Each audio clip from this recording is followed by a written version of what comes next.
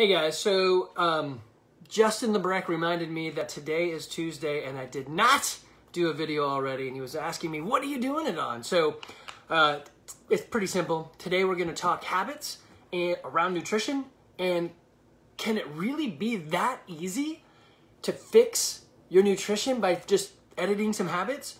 The answer is yes, but it takes a lot of time, okay? So probably, I always like to throw spoilers in there. So the big spoiler is this. If you want to simply lose weight, consume less and sweat. I mean, it's pretty easy, right? So you can do other things. Like I think I've said this before. Hey, Jay, that I was a wrestler growing up, and I could lose 15 pounds, or not me. I've seen young men that had no weight to lose 15 pounds in one day. As a matter of fact, it'd be about 3 hours, and they'd lose 15 pounds. It's a great way to kill yourself, so don't do it. But there are ways, if you're simply trying to lose weight, that compress that time frame, but are certainly unhealthy for you and don't work. So it really depends. If you want to lose weight quick because you got to get into a wedding dress tomorrow or the next day, yeah, there's things you can do, but you may not be able to walk down the aisle because you're just so dehydrated or messed up. So maybe don't do that. But if you've got time on your side, right? So it took you, I don't know, how long did it take you to get to where you are? So how old are you, or when did your bad habits start? And how long did it take you to get there? Can we use that same amount of time to undo it?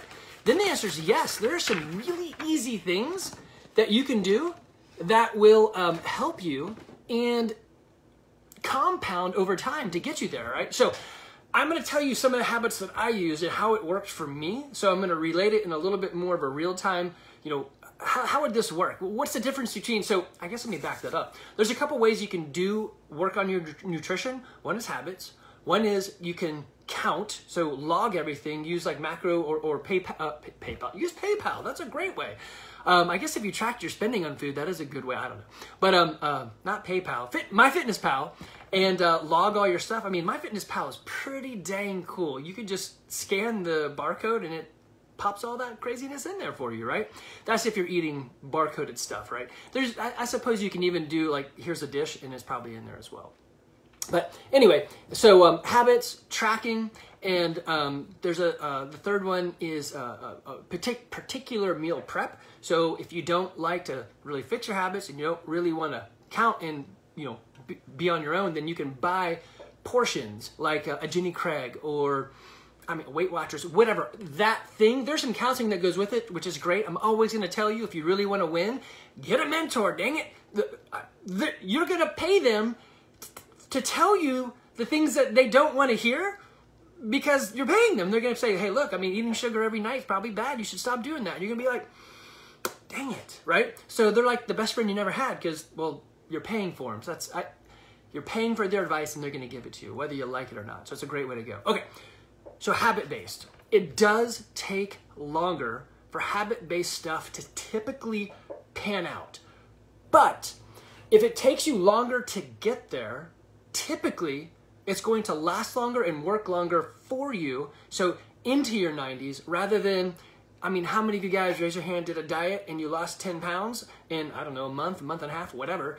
And then when you're done, you're off, and you go into the next thing, you gain 12 pounds. You're like, well, that sucks. I lost it and got it, right? Because you're not building a habit. Well, there's a lot of stuff you can look at that simply doesn't work. Cramming for an exam, yeah, it kind of works, but do you really know any of that stuff later? Yeah, it went in, went out, you could do it for the test. But if you study every night, little by little over time, when you're older, you're like, I sort of remember the Pythagorean theorem. It's a squared plus b squared equals c squared. Unless you're watching Wizard of Oz, when the Tin Man gets his brain, he actually says it incorrectly, which is crazy because that's kind of the point. So he didn't get it. So Jamie Armenta, that was for you. These tangents are brought to you by Coach Jamie.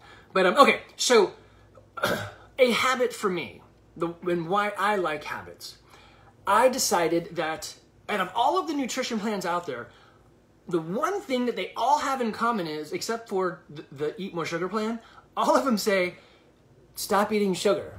Don't eat so much sugar. Don't drink sugar. Stop sugar, right? Hey, Michael.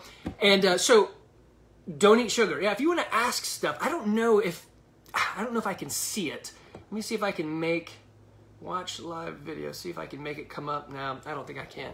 So maybe if you type something, maybe it pops up. I'm not sure how this works on my phone. I should be using my computer, but I'm using my phone. So anyway, so I did okay, I'm just gonna stop eating sugar. 1, all of them say it's bad for you. 2, they say cancer may actually eat sugar and that's how it takes root, hold, or whatever. So I'm like, fine, whatever. I'm gonna try this no sugar thing. So that's just for me. So the habit was stop eating sugar. So my buddy Justin and I were actually on the phone talking about this, and he's like, well, I know you didn't do it all at once. So a fun story is to actually see what you did. You didn't just go, fine, no sugar, I'm reading every label and blah, right? It's a habit, and you start slowly. So you're like, okay, a donut has sugar. I'm just not gonna eat that. Okay. And then I went and went to Longhorns with the kids, and they're like, hey, here's your sweet potato with cinnamon and sugar. I'm like, oh, yeah, the sweet potato has sugar. So I'm like, okay, let me redo that. Can I just do cinnamon? Or can I just do butter, right? So the first thing is take out the obvious. I'm not going to drink Coke, right? I'm not going to, well, do donuts. Not do them, but you know what I mean. And I'm not going to put sugar on things. So just the obvious things are first. What's obvious out there? I'm going to drink this water bottle. It's got sugar in it. No, I'm not going to, because it says, well, this is a water bottle. But whatever, that fruit drink, right? I'm not going to drink that. It's pretty much sugar. So you first go with the obvious. It's a habit. The first thing is I say to myself, I am a person who doesn't eat sugar. Right? I'm trying to not eat sugar. I am a person who eats healthy, and I'm a person who doesn't eat sugar. So, okay, so what does that look like? Someone who doesn't eat sugar doesn't eat cookies. I'm like, all right, I don't eat cookies because it's got sugar in it. Crazy, right? Newsflash. So you start doing the obvious, and then it becomes a habit that you are having fun with, and it's kind of interesting too. It also reduces your choices in the day, which is weirdly freeing. When you have less choices to worry about, you look at that menu and you're like, half the things I can't eat, I'll take meat and veggies, right? So you create that habit, you find the obvious stuff, and then you sort of make it a game where you're reading labels and looking, right? So you're looking for the less obvious stuff. So for me, it became, I picked something up and I'm looking at the label and I'm like, wow, you know, it says palm fruit sugar cane. I'm like, I guess that's sugar. I probably shouldn't eat that, right? So weirdly, mustard had sugar in it. You could buy mustard that doesn't, and you could buy it that does. So the more expensive one that's organic had sugar in it, because organic is typically gross, right? And so they put sugar in it to make it taste better. So I went with Heinz, whatever. I think it's French's mustard, whatever, which is basically 4 ingredients. It's like, you know, vinegar, mustard seed, awesomeness, and love, right? That's what mustard has in it. I don't eat ketchup because the base ingredient for ketchup is sugar. So it's like tomato paste, sugar, water, sugar, tomato paste, sugar, paprika, sugar, right? That's like in there 8 times with different names. So you start reading labels and make it kind of fun. You're like, well, what on this table could I possibly eat? Then you start checking it out. So the habit is already ingrained. I am a healthy eater. You change your mindset, or your mindset, not I don't eat sugar. It's I am a healthy person. I eat healthy. What does a healthy person eat? And that healthy person inside of me avoids sugar. So what does that look like? So I'm building that habit up. Now I'm reading labels. And then it becomes kind of a game. What else do I eat? And this is like months later. And I think right now I'm 2 years and a couple months into not eating sugar and grain. But it becomes more of a game. It's like gamification of it. I'm looking on the table, right? And I'm looking at different things. I'm reading all the labels and going, oh man, that's a fancy word for sugar. So for me, it wasn't just sugar, it was sweetness, because I wanted to get the sweetness off my tongue. So I went for, no sweet flavor. So no dextrose, no NutraSweet, no honey, no whatever, right? And so and you may think, well, do you eat grapes? That has sugar in it. Actually, the answer is yes, I would eat grapes, but they're too sweet, so I don't. So it's weird. Some things are now so sweet, I'm like, it just makes my stomach hurt. I can't even eat that. Blueberries, weirdly, they doesn't taste sour. They taste sweet. Even just thinking of those right now, I'm gotta spit, so it's too much. I mean, it makes the glands juice, but take that habit and you expand it and you make it easy over time, right? Some of the habits that are good for you that you would, so let me back up a little bit. The next thing I want to talk about is eating out and freedom and choices and spices and stuff, but I'm going to break from that.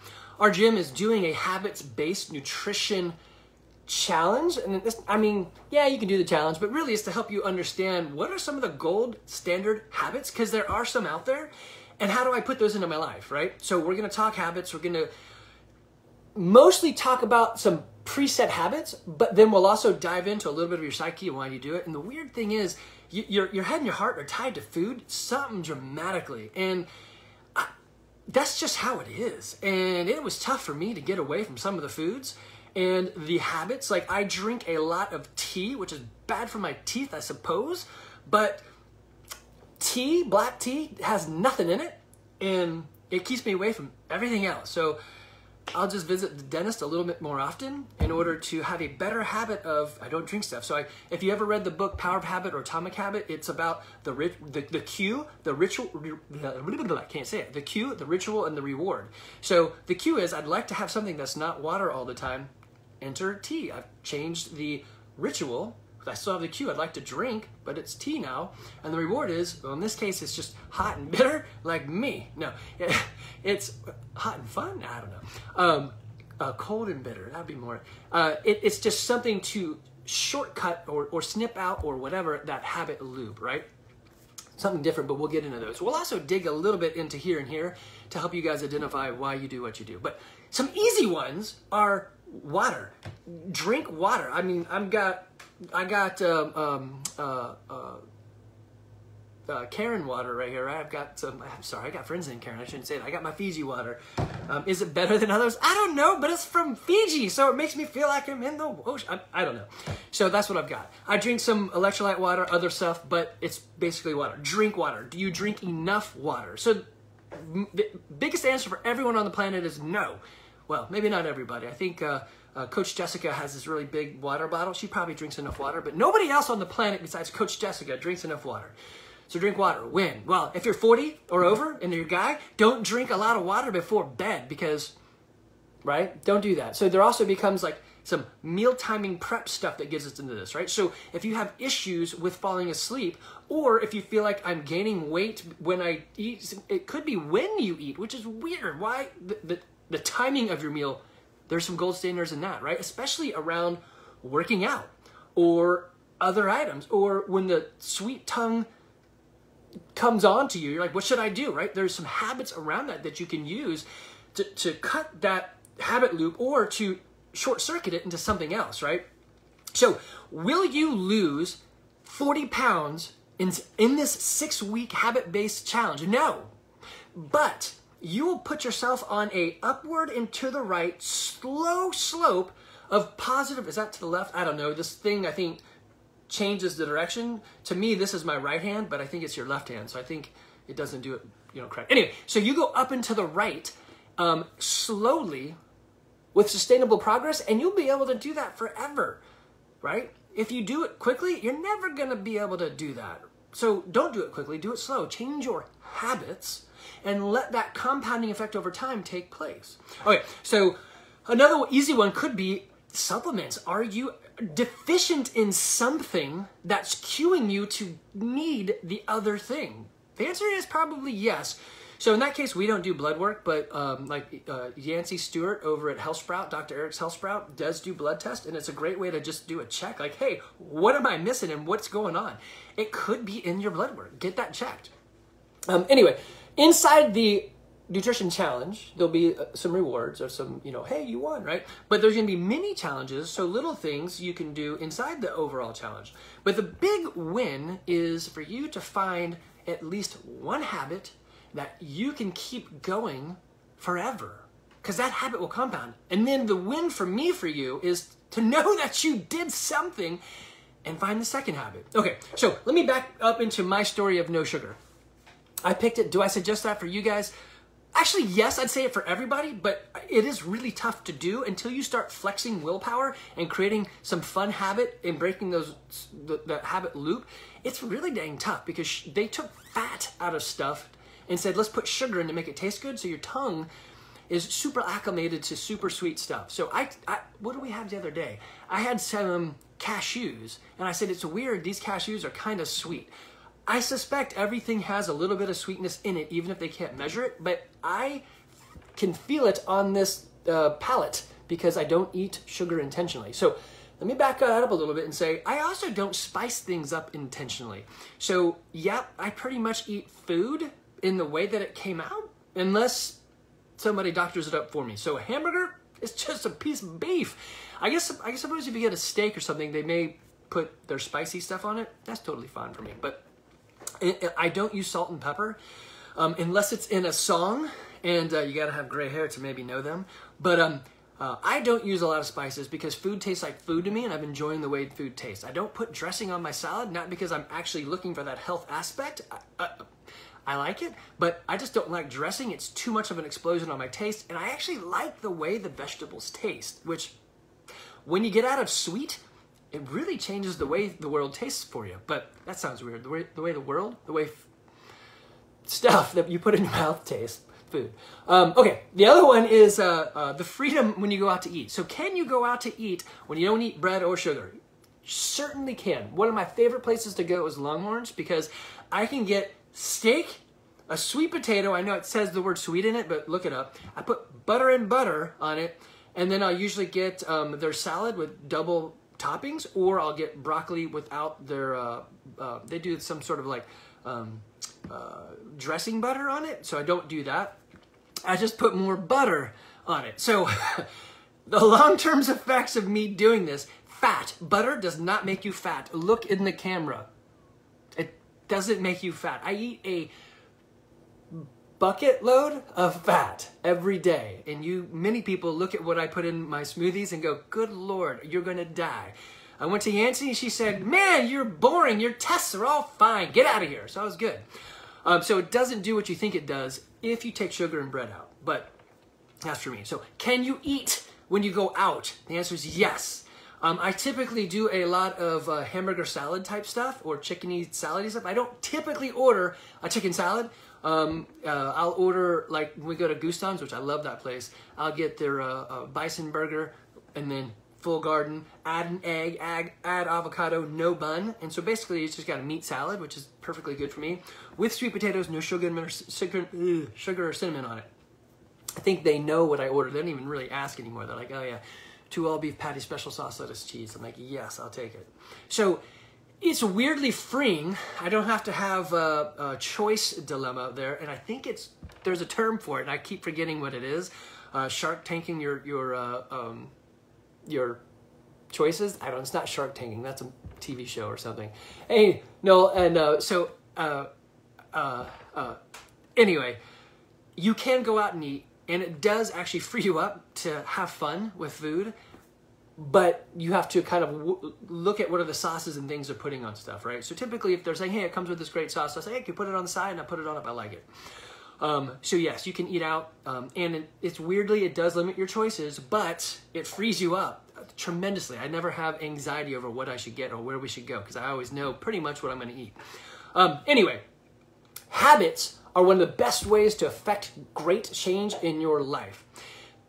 Typically, well, if you listen to an old one, it's goals, and lifetime goals. What are you going to say about me when I'm dead? That's Stephen Covey's thing. Stole it from him. And then you build goals out of that. And then the habits are what you do to reach that goal. I tell my soccer kids, you should juggle. Why? Because you want to be a good soccer player. So the goal, what they want to say when they're done with soccer was, man, she was good. Well, how do you get good? Get your foot into the game. What's a good thing to do? Juggle. Juggling sucks and it's boring. Plain and simple. The difference between the Olympic athlete isn't the degree to what they do in kind is what they do in that degree. I'm butchering that. They do the same things we do, so that what they do, the kind of things they do is the same. The degree to which they do it is different, right? So it does differ in degree, but that Olympian mastered the mundane. It totally sucks to juggle for 15 minutes every day, unless you can gamify it. But the rewards are massive, right? So how do you build a habit in that? You just say, hey, I am a great soccer player. Soccer players have awesome footwork.